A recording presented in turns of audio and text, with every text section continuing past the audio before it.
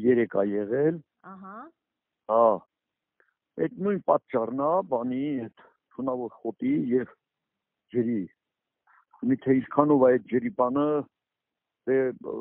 մասնագետներ ասում են, որ ինչ ջուր խմեին, պետք է տենց չլնեին, որտեղ թունավոր խոտը կերել են արդեն։ Նրանց հետո ուզում եմ որ ջուր խմեին, մեկը պետք է տենց լներ։ Այսինքն այդ տարածքներում իսկապես արվուտ աճում է կա, հա, այդ խոտը։ Արվուտ չի, արվուտի նման յոնջա են ասում։ Հա։ Ուրեմն դա բանա, դա լինում է բանից հետո, ասենք տևական անձրևներից հետո։ Ահա։ Երբ ծաղկման շրջանում բանա թունավոր է։ Այսինքն եթե անասուն ուտում է, փքվում է, այն ջուրը խմեց վերջ, արդեն նա ենթակա է բանի։ Կամ սապտի կամ պիտի մորթել։ Այսինքն հակվածությունը հիմնական այն չի, որ հենց Սևանյա ջուրն է, ջուրն է պատճառը։ Շորժայում եղել է 2 հատ 3 օր առաջ, դա ջրի բացարձակ կապ չունի, սարում է եղել։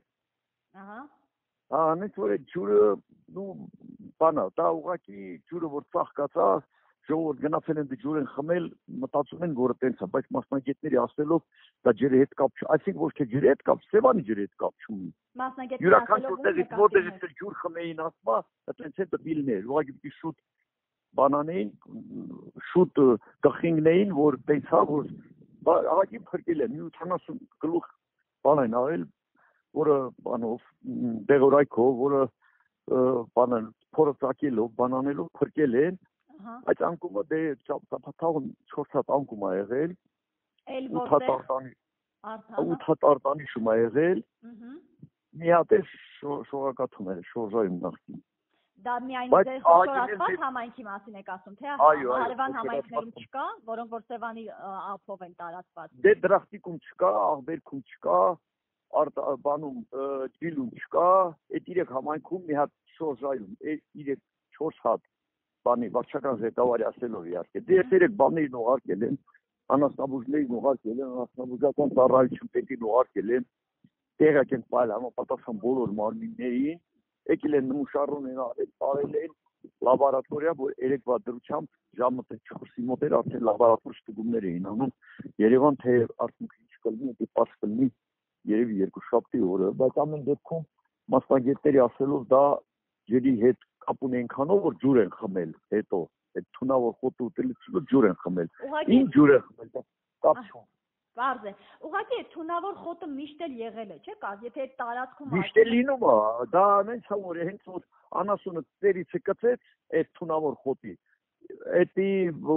բոլոր ժամանակներում էլ եղել է, այդպես չի որ Այսինքն ամեն տարի դուք այսպիսի անկման դեպք Ամեն տարի նմանատիպ մի հատ, 2 հատ, 5 հատ լինում է, վաղ տալնում ավելի շատ ով Դա աննախադեպ չի, հասկանալ։ Ինչպես? Աննախադեպ չի, այսինքն կենդանիների անկման սովորական բան է, ուղղակի որ բան է եղել, քանակը շատ է եղել եւ Մարտունի էլ է եղել, Վարդենիս էլ եղել, ինչ մտահոգություն առաջացրել ու կապված Սևանի ջրը։ Սևանի ջուրն էլ այդ պահին ծաղկած է, մտածում են, որ տենց է, դե մասնագետները կասեն, ես իմ անձնական կարծիքն եմ ասում։ Եվ փորձը, որ ամեն տարի լինում է, անձամբ իմ անասունները 5 տարի առաջ էլի հենց որ մտել են անտառ ազգային պարկի այդ խոտից, այդ թունավոր այդ յոնջայից կերել են, իրենք 4 հատ ծածկել են, հələ 5 օր հետո են գտել։ Դուք տանում եք արոտի, մտածելով, որ հնարավորինս չմտնեն այդ տարածք ամեն անգամ։ Դե հիմա բանա, հիմա քանի որ սարերը բանա, այս արևային օրերից արոտները մի չպակսել է, հիմնականում տանում են, թողում են անտառում, անասնապայլ չկա, հենց այնպես թողում են, անասունը լուրացես հասնում է։ Ու արդյունքն էլ է տալնում։ Հիմա ինչ վիճակ է Սևանում, ձեր հատվածում։ Հիմա Սևանում այսօր առավոտ է երեկվանից արդեն նոր մի 4 օր առաջ բան է, բավականին այդ կանաչ կար, բայց այսօր լավ զուլալ էր, լավ ունեն, սովորական Սևանի ջուրն էր, այսօր առավոտ գնացել եմ ամբողջ ափով, 5-6 կիլոմետր քայլել եմ, ոնց որ ասած շատ տեղեր արդեն թանրապես հետքը չի երևում, մի քանի տեղ էլ կա, որ ասենք խուլ է տեղը Ոլացոցի նման է, եկել կուտակվել է ու կամաց-կամաց մի 20-25% չափով բաներ մնում։ Ինչով է դա պայմանավորված, ինչ է կարծում այդ պարզ լինելը։ Դե գիտնականները ասում են, որ ջրի մուրներով է պայմանավորված։ Չէ, պարզ լինելը, մաքրվելը։ Դե ինքնամասեվան է միշտ դրա բան ունի, ինքնամաքրման բան ունի։ Երեք ինչ-որ եղանակային նպաստող պայմաններ։ այդպիսի բան ունեցել։ Եղանակային պայմաններ ա, դե չէ, տականալն ա, այդ անտառների, ջրասացլի եղած անտառների, կանաչ մասսաների, մասսայական ջրի տակ մնալն, այդ բոլորը նպաստում են, որ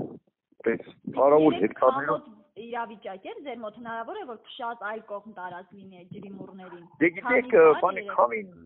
քամին միշտ էլ կա, քամին մի հատ արևելյան ալնում, մի հատ արևմտյան, մի հատ հարավային ալնում, այդ քամին միշտ կա, քամին գործոն չի։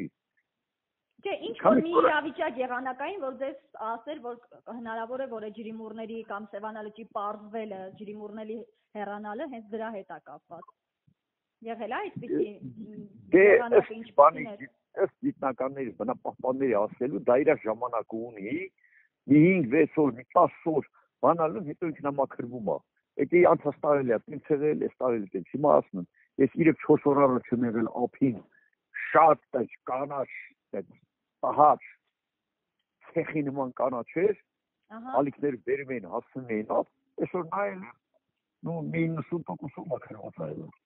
Երեք սովորական եղանակ է եղել ձեր մոտ։ Քամոտ էր։ Ահա։ Նորմալ եղանակ, սովորական եղանակ, էլի մեր տեղի բնակլիմական պայմանների համեմատ սովորական եղանակ։ Երեկոյան մի քիչ ուժեղ էր քամին, բայց գիշերը դադար էր, նորմալ եղանակ է, ամառային հաճելի եղանակ է։